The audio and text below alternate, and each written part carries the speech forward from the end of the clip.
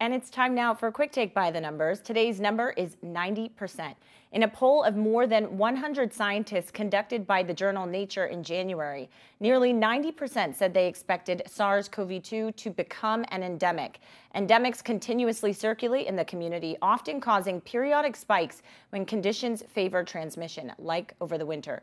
As we know, variants make this even more complicated. The more the coronavirus circulates, the more opportunity it has to mutate in ways that enhance its ability to evade the immunity people have gained from natural infection and vaccination. So far, only one human disease, smallpox, has officially been eradicated.